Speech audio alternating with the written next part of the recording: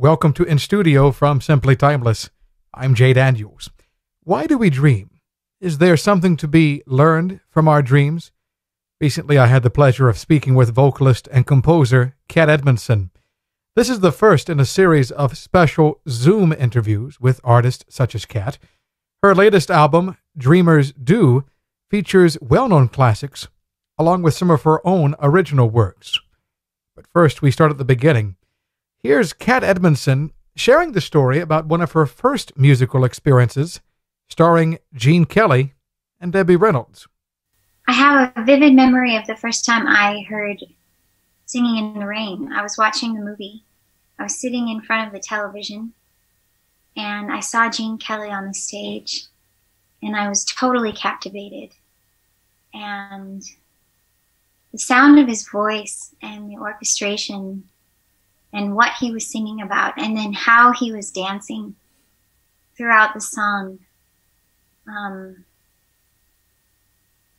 all of that was a revelation to me. I actually knew, watching it at the age of 4, that I would be doing the same thing. And it was a certainty that I had. In fact, I was so certain about it that I also knew that Gene Kelly knew it too. Did you tell him so? In my own way, I did. I remember going into my bathroom where there was a big mirror and beholding myself in front of the mirror in the way that I saw Gene Kelly on the screen. And so there I was on the screen, if you will, and I started singing it. I started singing the song and watching all of my movements as I did it. And of course, I was fantastic. And I couldn't wait for Gene to see this. So I remember running back to the television and then seeing Debbie Reynolds pop out of a cake, singing All I Do Is Dream of You. And these songs very much informed me. They very much informed the direction that I would then go in subsequently. And All I Do Is Dream of You is one of the songs that I've recorded on my new album. What did your mom think about this? I mean, you as a 4-year-old taking to this music so seriously. She wasn't surprised at all, which is a really interesting reaction, I think. It says a lot about her. But with every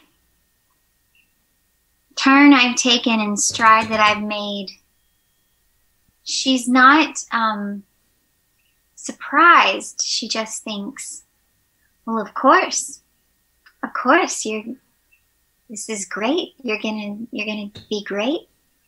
And that kind of, what is that? It's a confidence that allowed me to not doubt myself, perhaps, and question all of the necessary things between my dream and doing it. Mm-hmm. Incidentally, she is a beautiful singer, and though she never pursued it, when she was in her early 20s in college, she would go and sit in with jazz groups at nightclubs and sing the occasional song, and no one in my family has pursued the arts as a profession, but we're all inclined. I mean, when we get together, we sing songs together, and we feel very comfortable sharing the arts together. Now, did you grow up an only child, or was it just you and your mom? It was just me and my mom. Yeah, my parents divorced when I was 2, and my dad wasn't around, and my mom and I were a team. Would you say that this music, even though you were so young, watching Singing in the Rain with Gene Kelly or watching some of these Disney classics, would you say that somehow these songs were able to connect with you on a deeper level than just, being a passive listener on the surface? Absolutely. I felt in watching them that the music was as readily mine as it was Gene Kelly's or the Disney characters that I was watching. You know, I was able to adopt the music as my own, and I felt no separation with it. And flash forward to my adult life and singing the Great American Songbook. And I find that a lot of people are intimidated to interpret the Great American Songbook. People take it very seriously, which, you know, that's fine. There's an awe and a reverence for this music, which I love. But I've never been frightened of this music, or maybe a better word, intimidated, because at such an early age, this music was my friend. and therefore, I'm not intimidated by my friend. You know, there's a lot to be said for an early exposure to something. Children soak things up without a lot of conditioning, a lot of conceptual ideas or doubts, if you will. And it was just this very fortunate period in which I infused all of my confidence and belief into this music. Were there opportunities throughout school that allowed you to build up some of your musical talents? There was a fundraiser that our elementary school was always participating in on an annual basis called United Kids Way. And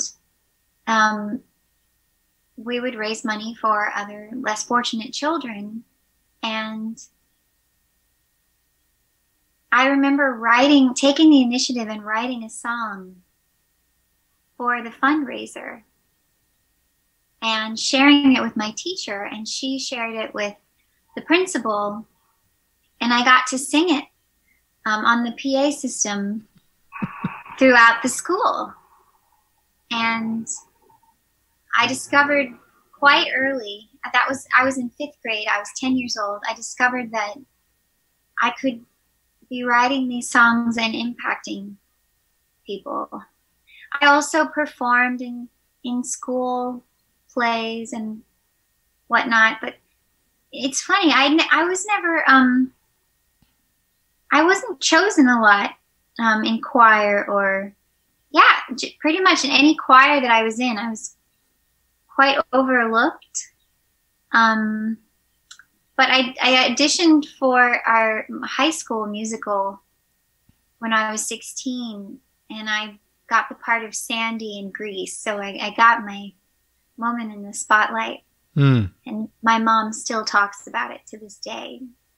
In fact, we were discussing, songs that I could live stream, and she suggested that I sing songs from Grease and tell the story about my high school musical. So she's very proud still.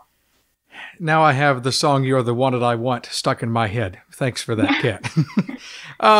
You talked about even in middle school, when you were 10, when you were writing your songs, thinking about the impact that they would have upon other people.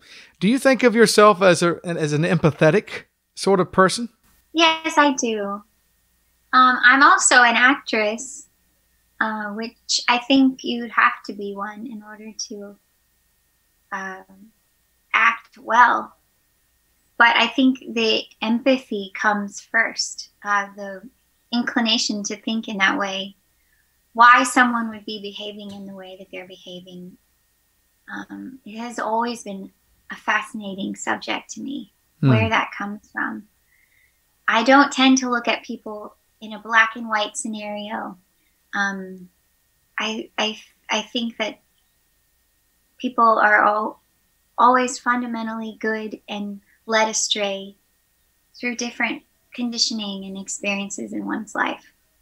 When you are interacting with your audience, when you are working with your ensemble, and frankly, when you are seeking that inspiration to write, how do you listen for the things that go into your work? When I'm writing music, I get very quiet and I pay attention to my emotional state.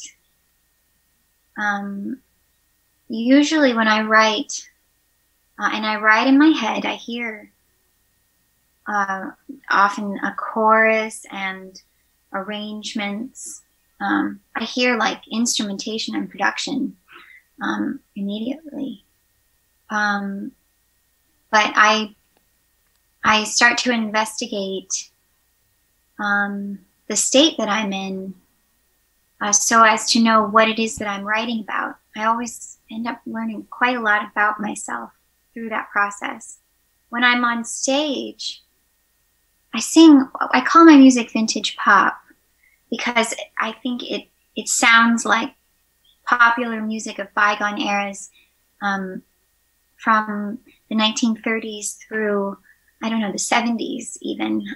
But I have a background in jazz, and there's a fair amount of jazz in my music. And part of the reason why I love jazz so much is it requires absolute presence in order to improvise. And I'm most comfortable in that place. In fact, I start to get uncomfortable if everything is scripted. So when I'm forced to be immediately in the moment, then I know what it is that I'm working with, and I know where I'm working from and why. I love being present, and I think in order to listen, you have to be.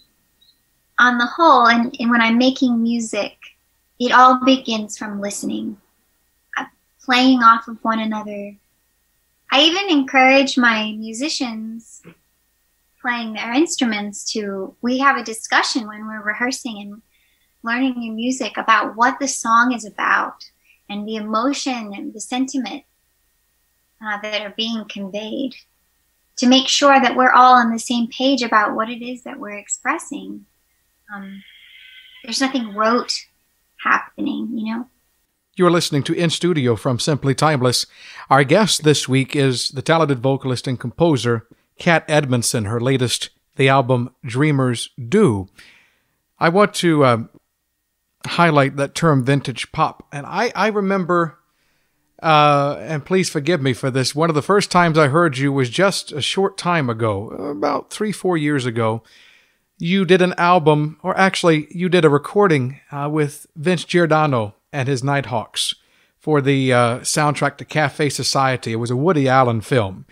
And I remember I was listening to one of our affiliates, Magic FM out of Perth, Australia, and on comes this recording of Mountain Greenery from Rodgers and Hart. And it was, of course, a recording that you did with Vince and the Nighthawks. And yes, it has a very vintage sound, and yet you're not even 40.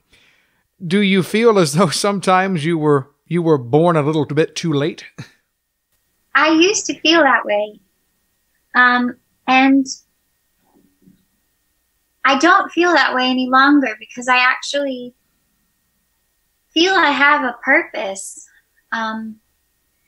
here in this time, merely perhaps for the fact that I am here. So it has to be the case, right? I'm supposed to be in this time.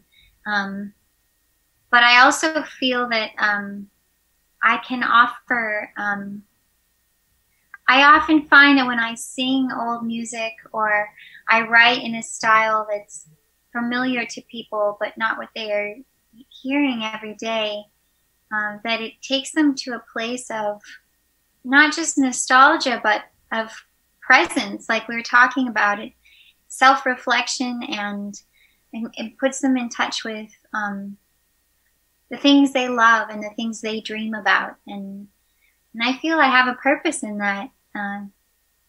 I feel useful if I can bring those things to someone's attention and possibly help them get closer to what it is that they love, what they are looking for. Let's think about these songs for a moment. A number are your own compositions. Your last album, Old Fashioned Gal, was filled with original works. But I'm thinking about your album Dreamers Do, and we've talked about a lot of these songs already. Some were written 80, 90, 100 years ago, and yet somehow through your work, through your efforts, you make these songs relevant.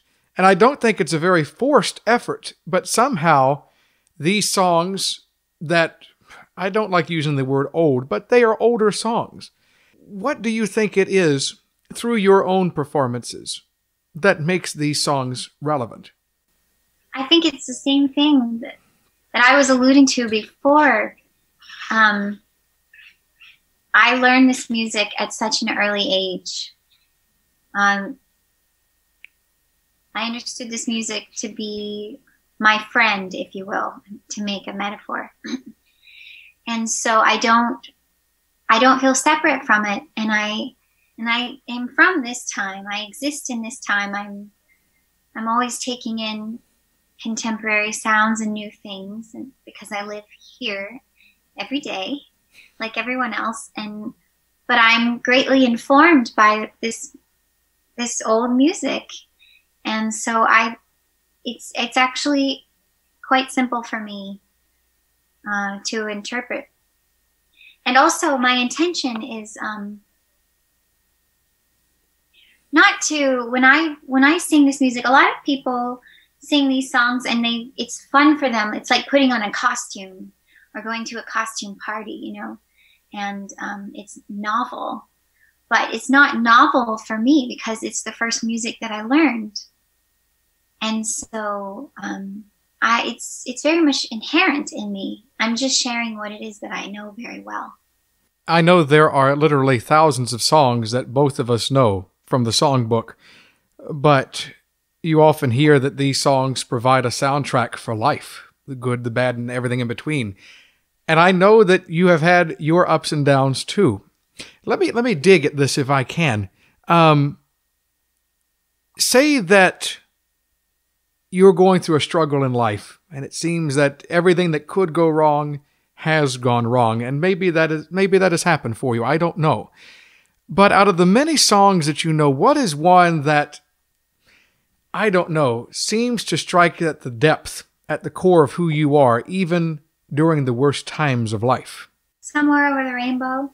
It's about believing beyond all immediate evidence that there's something great to tap into. I do believe that. There's a vulnerability about that song to state such a belief and to sing it sincerely that I love. And I feel that our greatest strength is in our vulnerability. And so that song comes to mind. Which of your own compositions would you say have made you feel most vulnerable?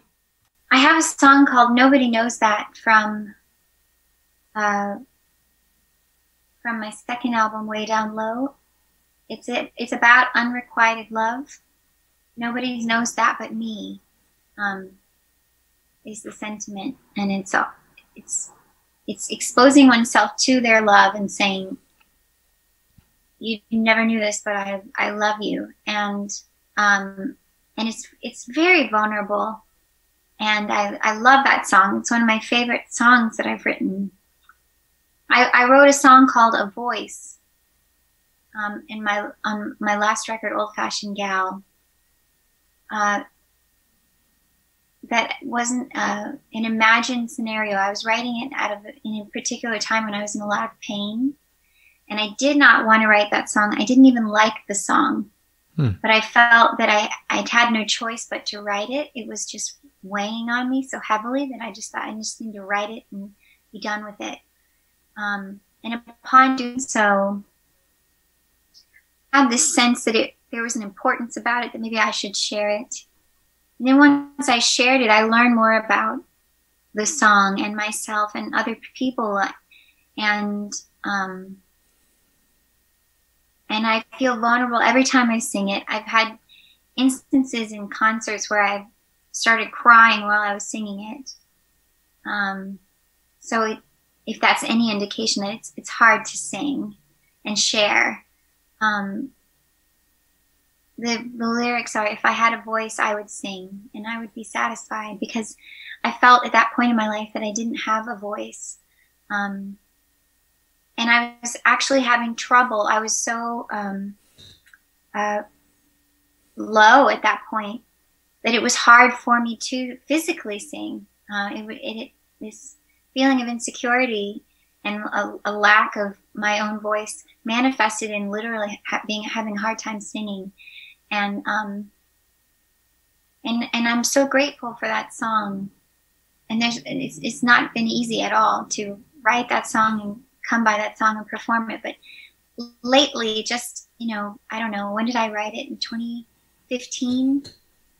So it's 5 years later, and I'm starting to enjoy singing it in my concerts, and it's one of my most requested songs. And I learned that even though I felt insecure and like I didn't have a voice worth sharing, that we all, not only do we all have a voice worth sharing, but that we all suffer.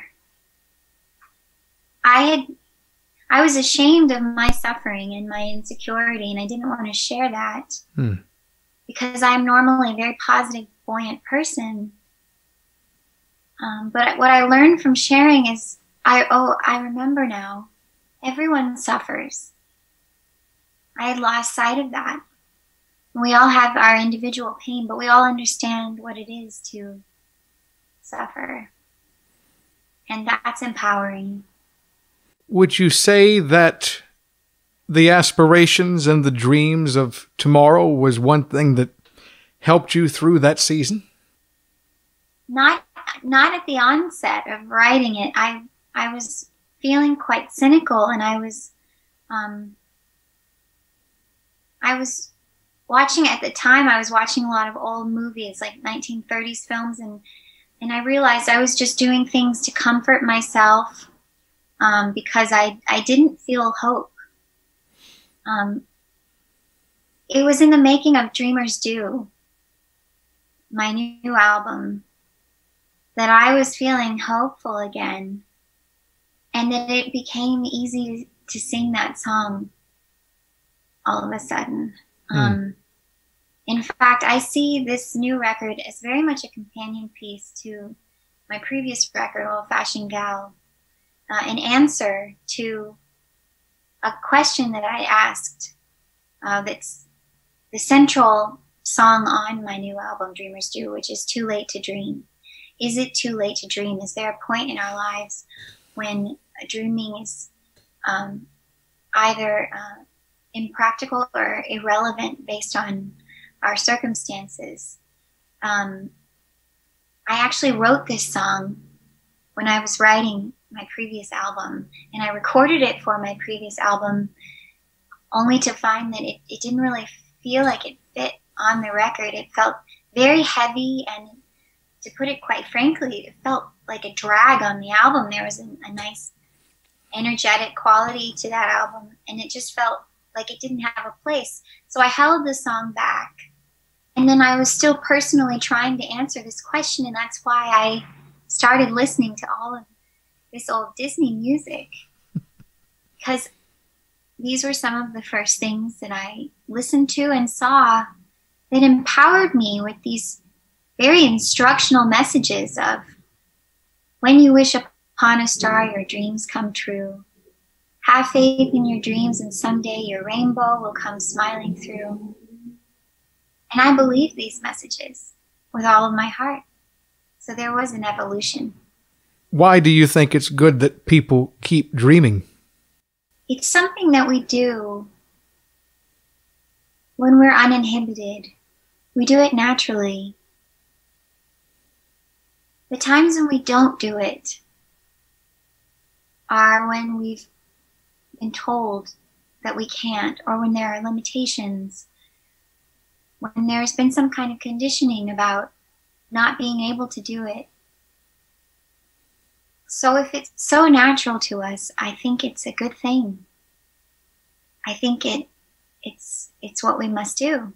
But I think in our dreams, though, in some ways, we do get a bit of comfort and peace. What do you think? I get great peace from a place of dreaming, both in envisioning something for my future and dreams that I have. Of course, I also, have nightmares. Yeah.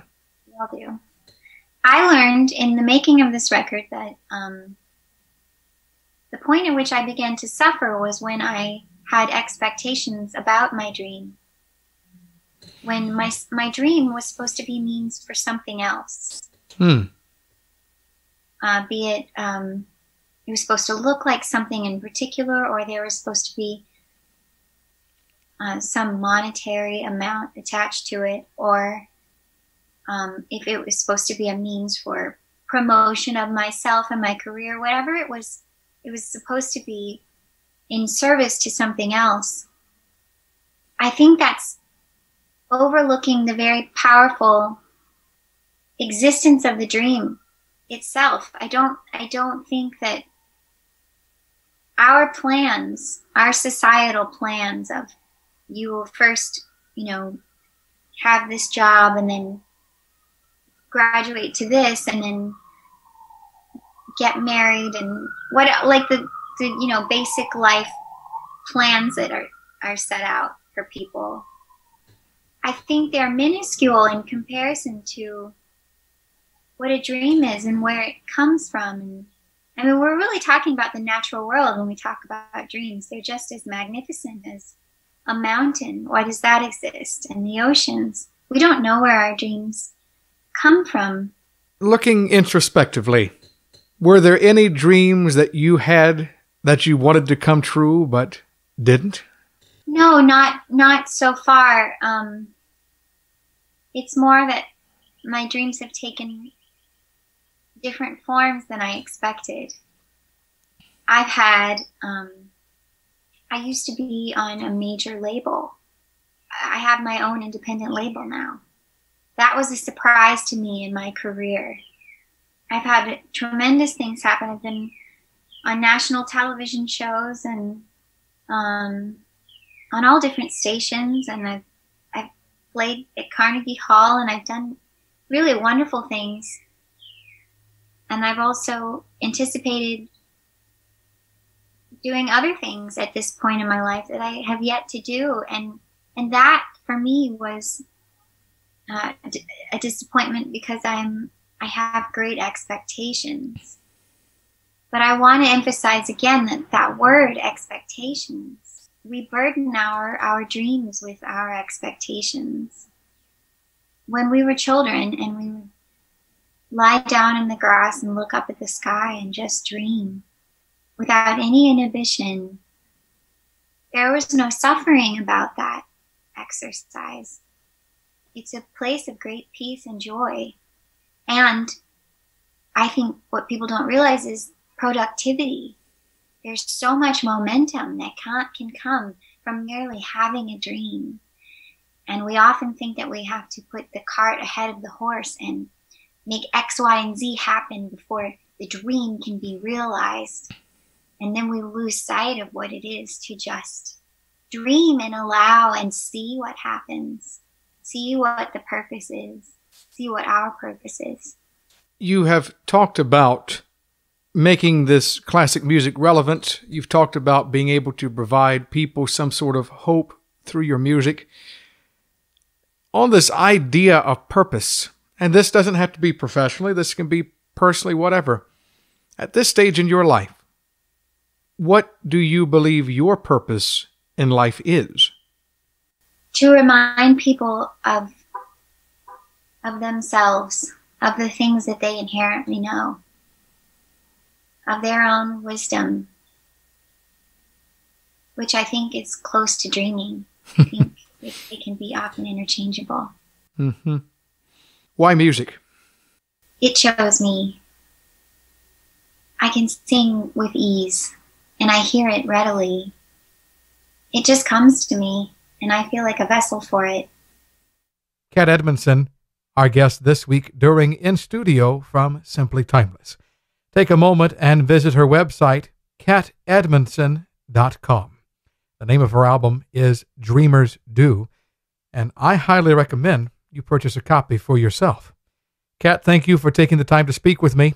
A special word of thanks to Mark and Josh at Groove Marketing for their support. Until we meet again, I'm Jay Daniels, thanking you for joining us in studio. Sweet dreams.